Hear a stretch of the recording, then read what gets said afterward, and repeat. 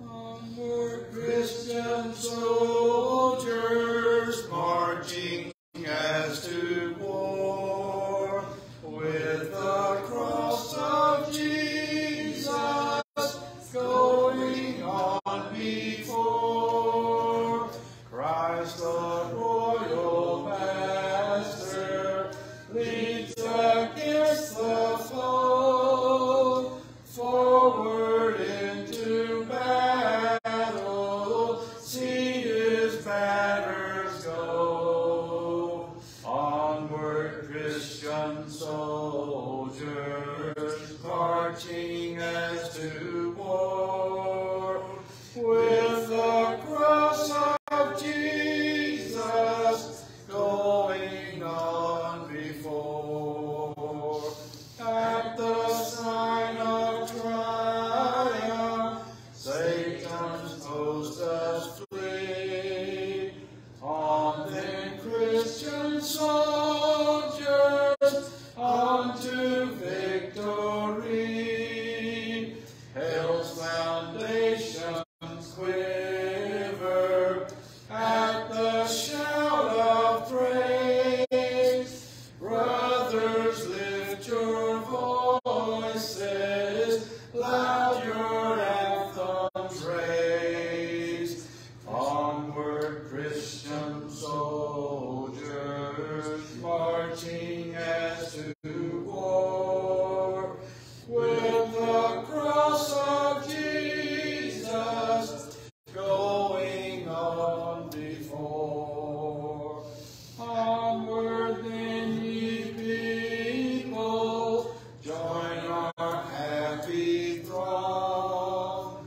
Blend with our sure voices in the triumph song. Glory, love, and honor unto Christ the King. This through countless ages, men and angels sing.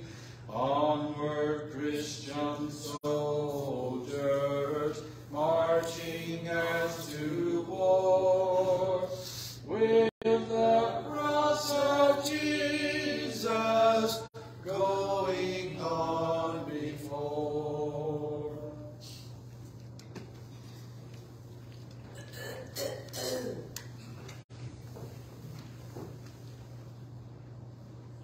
Let us all pray together, please. Dear Father in heaven, we thank you for this day, Father. We thank you for all the rains, dear Lord. Dear Father, we thank you for Elisa and Roger's well-being. We thank you for bringing them back to health. Dear Father, we would ask you this morning to be with us during our lesson. Grant us wisdom and patience to learn. Dear Father, we thank you for all your many blessings this morning. Be with us all day long as we go about our worship services. We pray this in your Son's name, in Jesus Christ. Amen.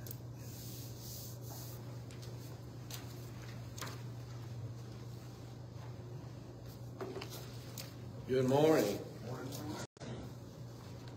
I am not a pony, but I am a little horse this morning. I could tell you a story about a pony sometime, but this is not the time to do it. We had wonderful people to fill in my absence, both when I was in Tennessee and then 2 Sundays. I'm not feeling well. This COVID has given me a little heart of sympathy for people who've had it, because we had never had it before. And I know I've talked to people that had it a whole lot worse. And so we're thankful that things are no worse than they are. I'm trying not to talk too loudly. If you can't hear me, let me know. We got to page 49 in our book with my study, and I want to add a scripture before we look at the scriptures that Brother May has given us.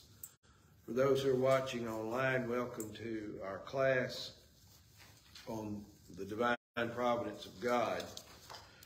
The section that we're studying in our book from Brother Cecil May on providence is God knows what we need. I want to do this too. I gave everyone a copy of this song. It's a song that was written by, well, you can see the names at the bottom. I don't remember the tune. I heard it on the internet, but I do like the lyrics. And I thought this went very well with our study on providence and God knowing what we need. So the line goes, the title is Peace in Trusting. God only knows how I've cried, heartbroken, and my hands are tied. He's been faithful time and time again, and although I don't know how it ends, there's peace in trusting the Lord. Peace when my faith and fear are at war, so I don't have to worry. He knows what's in store, and there's peace in trusting the Lord. There's peace in trusting the Lord. If His will should not go my way, if the answer is not what I prayed, then I'll trust Him for what I can't see, because I know He knows what's best for me. There's peace in trusting the Lord when my faith and fear are at war, so I don't have to worry. He knows what's in store, and there's peace in trusting the Lord. There's peace in trusting the Lord. I thought you would enjoy and appreciate that. When you think about providence, and I think about it, even before we started the study, I thought about providing something for someone else, or being a recipient of something provided by someone else. One of the characteristics of God is that He is providential. Paul would tell the Athenians and all those gathered on Mars Hill when he preached in Acts 17 that it's in Him we live and move and have our being. We are alive because God is, and He's made us. The Apostle Paul is a man that I admire just about more than any other in certain ways in all the New Testament other than Jesus. And I have great respect for Peter and how he grew and others. But the Lord provided Paul for us to learn so many things. And we're in Philippians chapter 1. If you want to note that in your book there, I want to look at verse 19. Paul is in prison.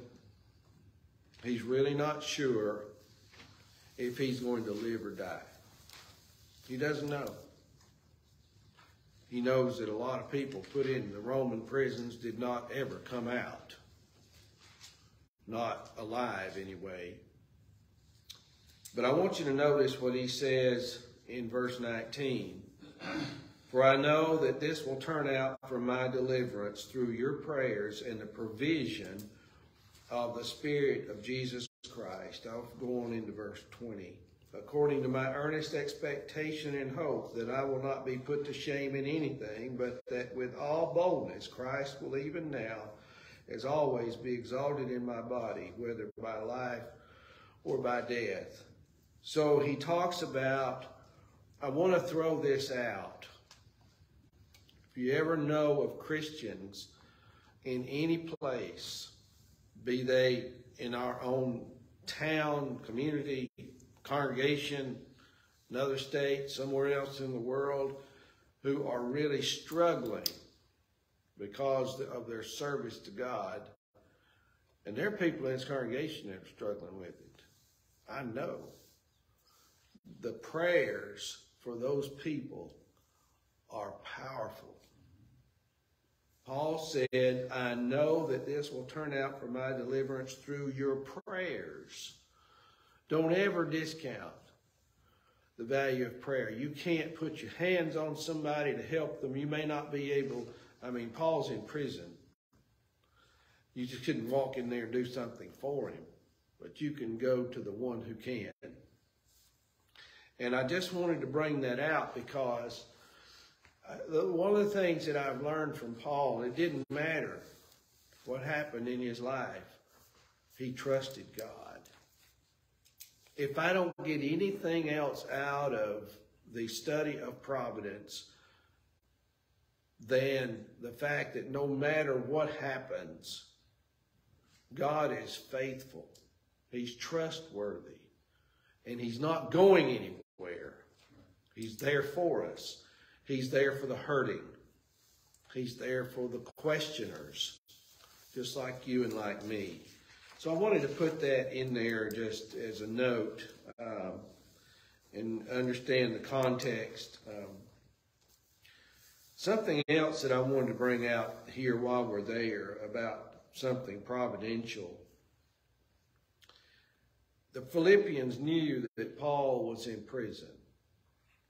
That kind of word will get around for sure. And obviously they were concerned about it. It's natural. But I want you to look at verse 12. But I want you to know, brethren, that my circumstances have turned out for the greater progress of the gospel. Wait a minute, you're in prison, Paul.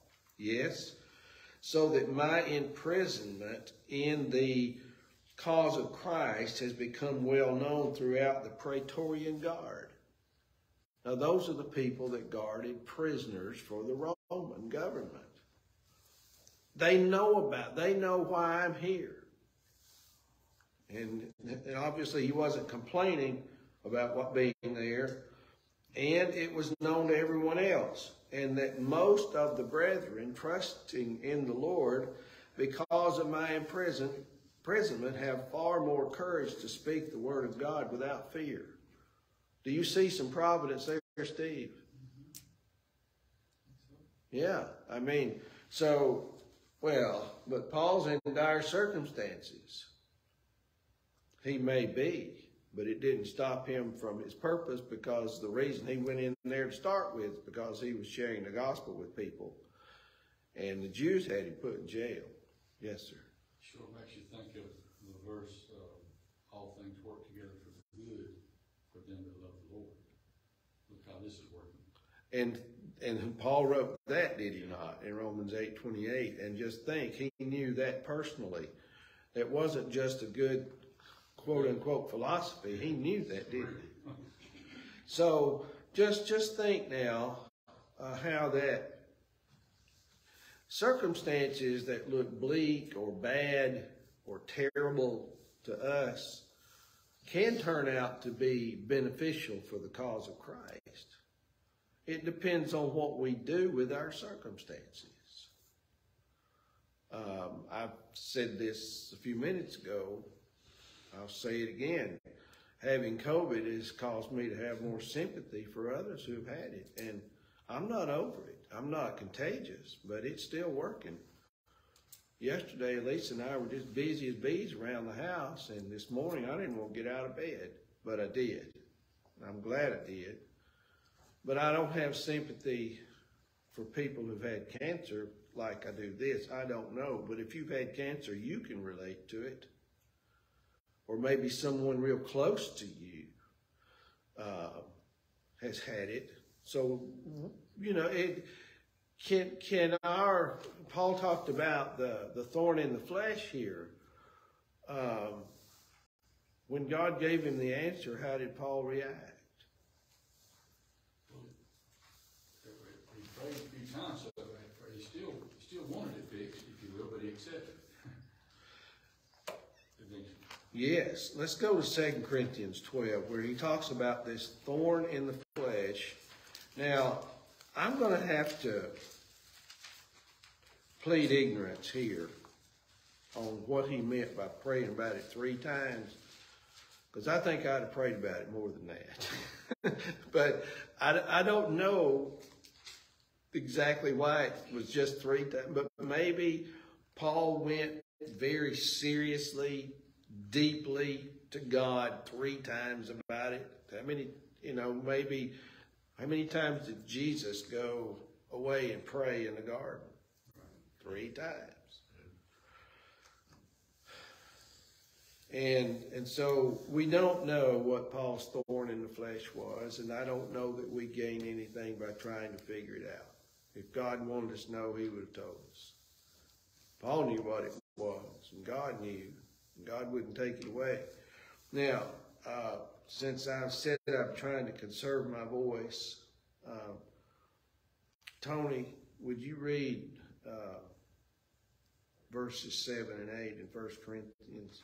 How about, verses 7 and 8? Because of the surpassing greatness of the revelations, for this reason, to keep me from exalting myself, there was given me a thorn in the flesh, a messenger of Satan to torment me, to keep me from exalting myself. Concerning this, I implored the Lord 3 times that it might leave me.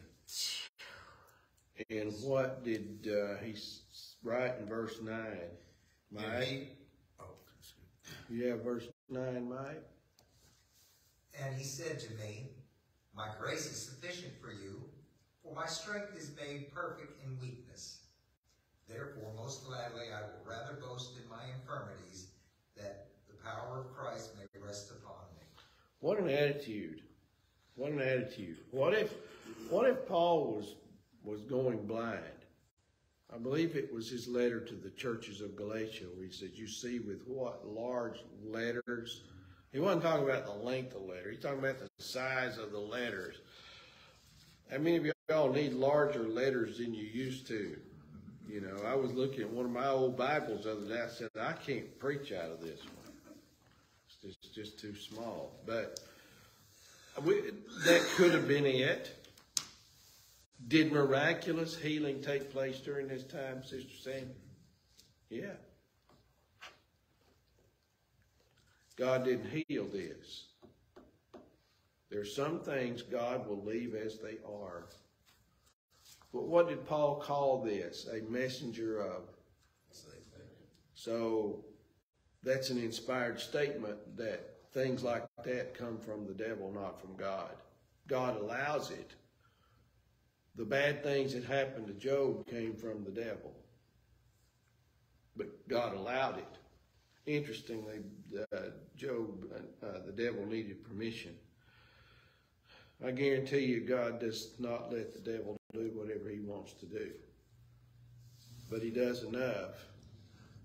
So how do I take this, okay? Let's say that I'm 45 years old. Brenda and I were talking about where I was, how we used to smoke. And doctors have said, well, sometimes that'll catch up with you, even later, even though it may have been years. So what if all of a sudden I had lung cancer because of something that I'd stopped doing many years ago? Well, Lord, let's say I'm 45. And I asked the Lord to heal it, and he says no. But Lord, I want to serve you till I'm 85. He may say no. Is it all right to accept God's no? Yeah. He has a reason for his answers. Why do some people live much longer? I don't know. Why do some people smoke for years and live into their 90s? I don't know. But whatever this was, what was sufficient? What's sufficient? Grace. God's grace. Brother May pointed out something that I hadn't thought about. I always appreciate men who know more than I do or have studied something more. We don't know what that grace was. It could have been saving grace, couldn't it? Look at some of the comments that Brother May made about it. I thought he made some good points. Steve, if you would, read that bottom paragraph on page 49 where it says after 3 fervent requests.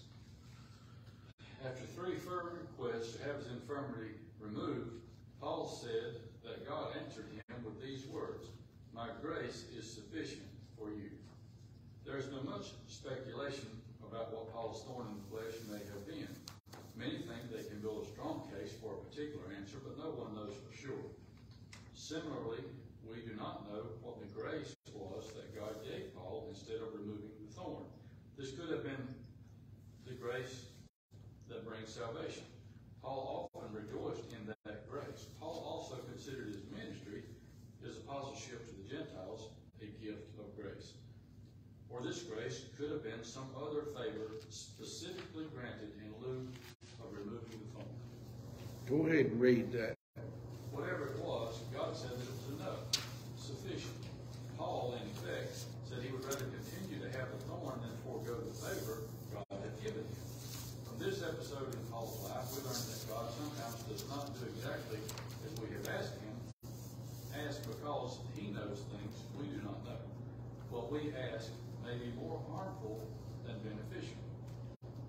Read that again. He knows what we do not know. What we ask may be more harmful than beneficial. Now, that statement is critical because we do not know more than God. Right. Now, we might understand that until we get into trouble. Then we think we know more than God. We may not say that, but it's like, well, God, I want you to fix this. And it's like, okay, are you going to tell me what to do? You know, I'm not a computer that you type a document into and then it prints. That's not the way this works. Yes, sir. Don't we as parents have to say no sometimes to children, and they might not necessarily understand why it's better for them? So certainly, God's ways are higher than ours. How many of you have prayed for something to change and it didn't, and you were okay with it anyway? We are selfish. Agreed? We are inherently selfish, all of us. And we probably don't notice it till we start thinking about things like this, but when it comes to our needs and dependence on God, we can't be selfish. We can't be self-centered. We need to be God-centered. And if he knows what's best for us, and we pray the fervent prayer that we read about in James 5:16 that avails much, once you give it to God, whatever the answer is, we need to accept it. Because God's not a puppet. Some people think he's a puppet. Well, this is what I want you to do for me. Just, wait a minute. God's not a puppeteer, but he's not a puppet either. He's God. Let's look back here in this earlier section where, Lisa, if you would, on page 49, said, sometimes we ask for what? Sometimes what we ask for is not really what we need. Now, if you would read that paragraph. Sometimes what we ask for is not really what we need. Jesus said, which one of you, if his son asked him for bread, will give him a stone? In Jesus' day, bread was often made from little round balls of dough, which were cooked in a hole in the ground in which a fire was laid, into which stones were added. The stones were made hot by the fire, and the heat from the stones would then cook the bread. As the delicious hot bread was being taken up for eating, a child might see one of the hot stones and, mistaking it for bread, point to it eagerly. I want that big one, Daddy. The father, older and wiser, knowing what the child was asking for was not really what he wanted, would withhold the stone and supply the real need. So the next time you read Matthew 7, in particular verse 9, which one of you, if his son asked for bread, will give him a stone, you get an idea why Jesus used that illustration. And for years, I had no idea what he was talking about. Now I understand. How many of you have ever cooked potatoes in a fire in the ground? No? We used to do that in Tennessee, and we put hot rocks in. You don't have any rocks here.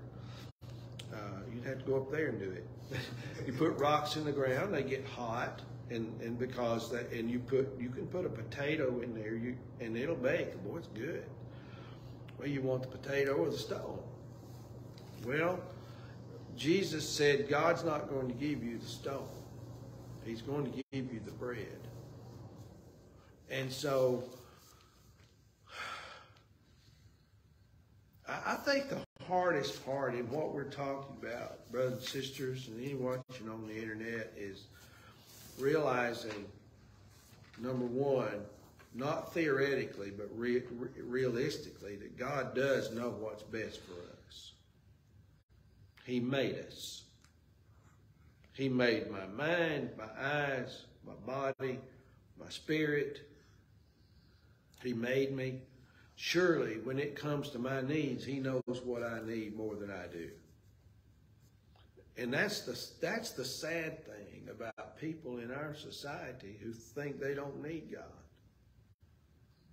They think they can do it themselves.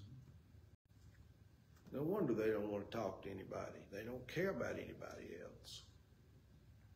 So I need to realize when I pray, this is not in the book, but I'm going to look at it. Look at 1 Peter 5, verses 6 and 7.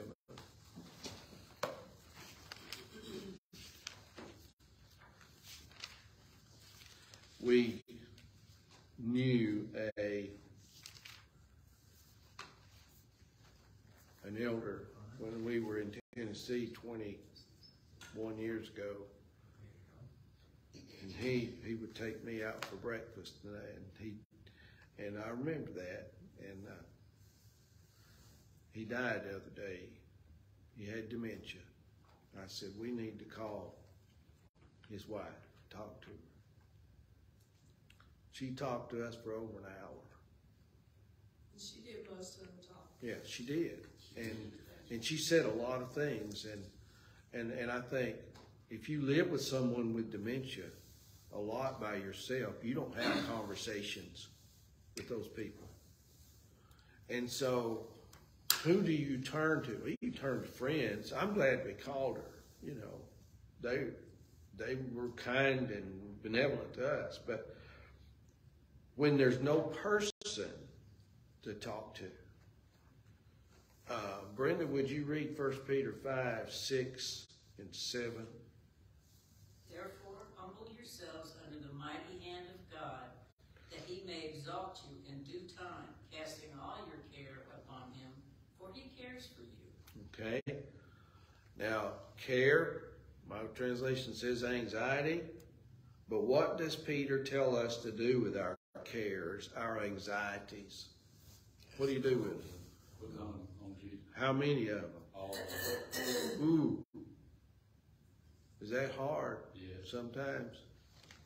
God gives us these things as a challenge, doesn't He, Sammy? Because it's hard sometimes to do that. To lay it before God and walk off and say, okay, there it is.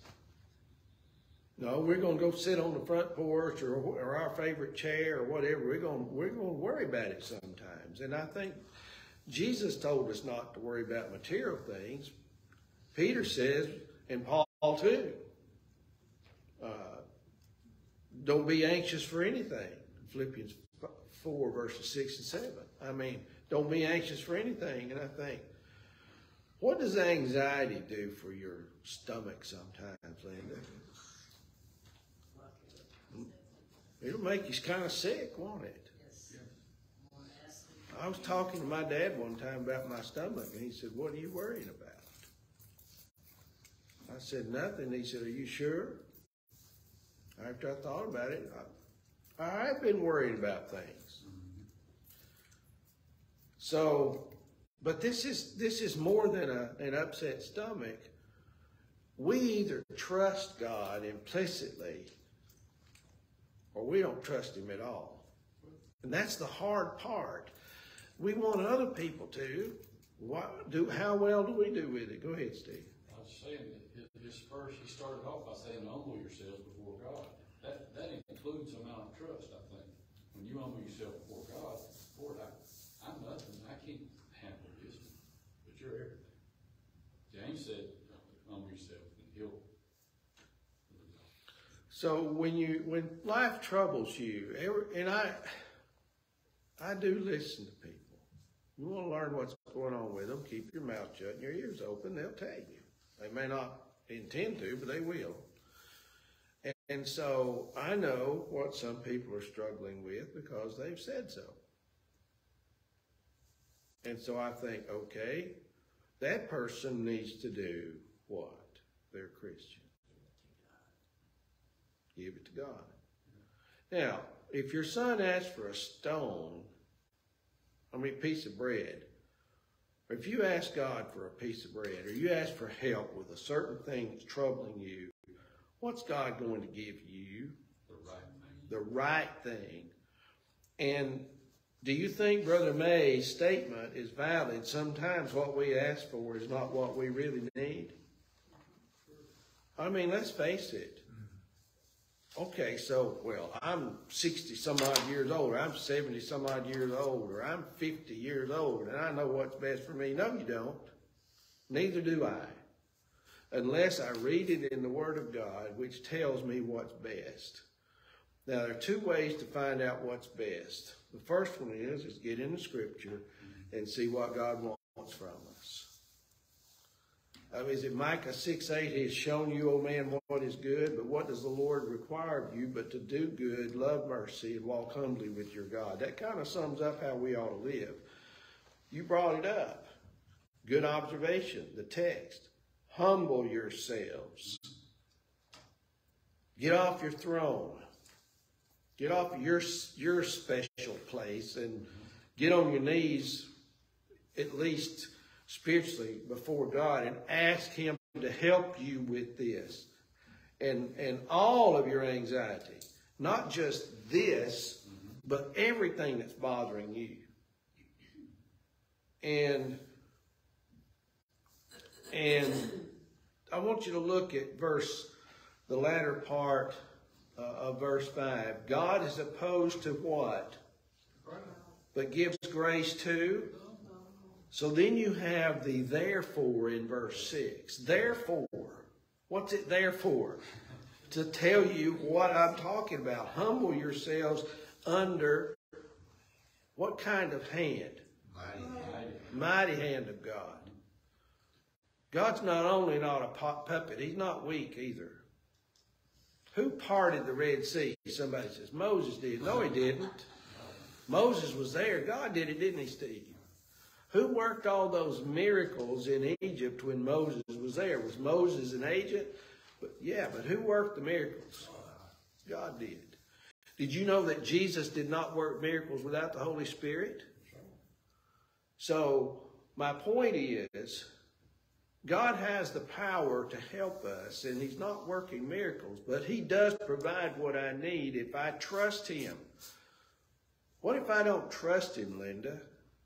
What does James tell us about that? The first part of the first chapter 1. If you don't, you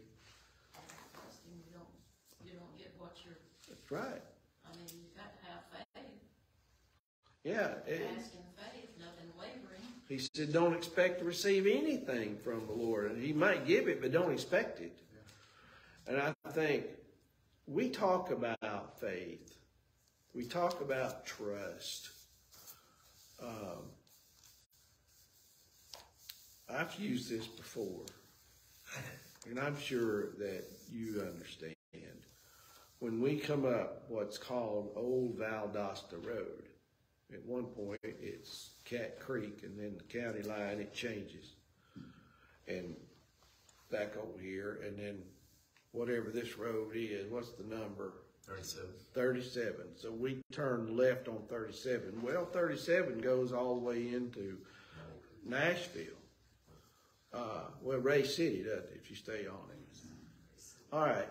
Do you think that if I come to that stop sign and Elisa's in the car, or, let's just say, that I'm not going to look to the right and see if anybody's coming? I'll ask her. And you know what? When she says it's okay, I don't look. I trust her. Because she has good vision. There's nothing wrong with her mind. and I trust her answer, and I'll look to the left, I need to look to the left twice. Because one day I didn't look good, and I almost pulled out. I did pull out in front of somebody, and it was too close for comfort. But my point is, how much do we trust God over a passenger in the car with good mind and good vision when it comes to life's hard questions? God's providence works, but it works more when we trust Him. I don't know what God will do for me if I don't talk to Him. I don't know that He's going to do much more than He would for an alien sinner. Yes, sir. To your point about not knowing specifically what's best for us, but God does, again, we think on those things, even if we're trying to be spiritually minded, we have a worldly perspective, and the Bible tells us we're here to glorify God. So what's best, it might not fit that frame that we see of okay, I need to see about me, whereas God says, I'm here to glorify Him. That's the heart. I know I quote Luke 9:23 a lot, but it's still, He said to them all, if anyone desires to come after me, let him what? Deny himself and take up his cross daily and follow me. That's the hardest verse in the world to put into practice. It's easy to memorize. That's what's in the way of conversion. Well, and it might be in my way of acting and not getting wrapped up in what I'd rather be doing. Yes, ma'am. Wasn't it James that said, if we pray and don't receive, we might be praying and asking amiss? We're praying for the Yes, it was. Satisfy our love. In James chapter 4. Yeah. Look at James 4, 1 through 3. Linda, if you would, just read that for us. You brought it out. Good observation. From whence come wars and fightings among you? Come they not hence, even of your lust that war in your members? Ye lust and have not, ye kill and desire to have, and cannot obtain. Ye fight and war, yet ye have not, because ye ask not. Ye ask and receive not, because ye ask amiss, that ye may consume it upon your lust. In other words, I'm praying selfish prayers.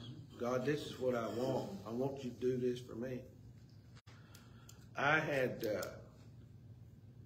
when I got ready to leave Gatlinburg, before I left home, I went to start my truck. At least it was helping me get out the door, and she couldn't wait for me to leave. No, but seriously, my truck wouldn't start. Well, it wouldn't start. It wouldn't jump off from her car. So I take the battery out and we take it down to Advanced Auto Parts. That battery's 6 years old. Well, it's time for it to die. Got a new battery. Oh, if you hadn't bought one lately, you better be saving it up in your piggy bank. So anyway, $250 later, I got a new battery. It starts right up.